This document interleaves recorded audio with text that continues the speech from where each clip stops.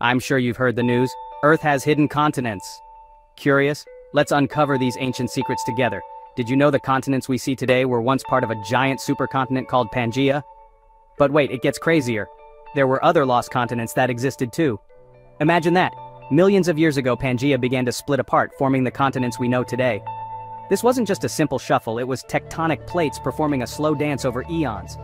These shifts led to earthquakes, volcanic eruptions, and even changed where animals lived. And guess what? There's compelling evidence of hidden continents like Zealandia. Mostly underwater, Zealandia stretches around 5 million square kilometers near New Zealand. Just think, there could be more landmasses waiting to be discovered under the ocean. So why does this matter?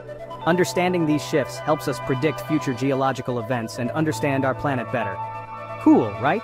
If you found this fascinating, smash that like button and check out our other videos. Comment with your favorite lost continent theory.